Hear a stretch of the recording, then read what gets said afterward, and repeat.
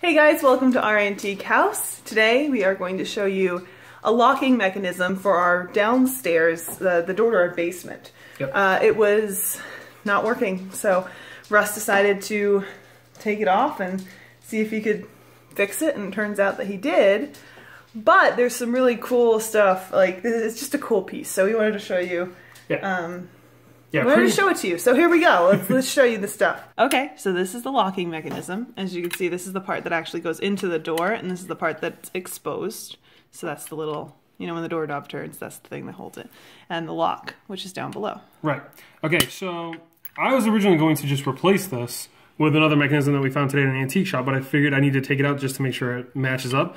But before I did that, I wanted to see if I could fix it, and I did. So pretty much you take the screw off, right? Here's the actual insignia of the I would assume, locksmith that made it back in the day, which is pretty cool. And of course, every piece is stamped with a serial number, obviously, which is pretty cool. So this is what we have here. How cool is this? So pretty much what was happening is this was all set up, but this spring right here was actually behind this mechanism. So it pretty much,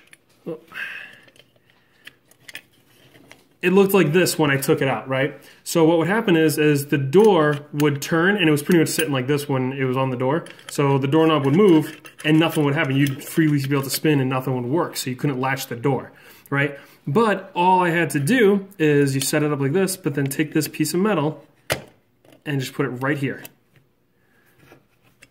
And then it articulates the spring. And then the same thing, unfortunately I don't have the skeleton key for this door, but I'm going to hunt one down. Pretty much you put your key in, and then you turn it, and then you press this mechanism up, which then pushes this up, and then you're able to slide. See how it moves it up? I'm not going to do it now because it takes a lot of pressure. And then you'll be able to slide your locking mechanism out. And ultimately lock the door. And ultimately lock the door. And I fixed it and just saved us over $10 just because of this little piece of metal right here. Yep. How cool is that? I love it. Thanks for watching. Enjoy.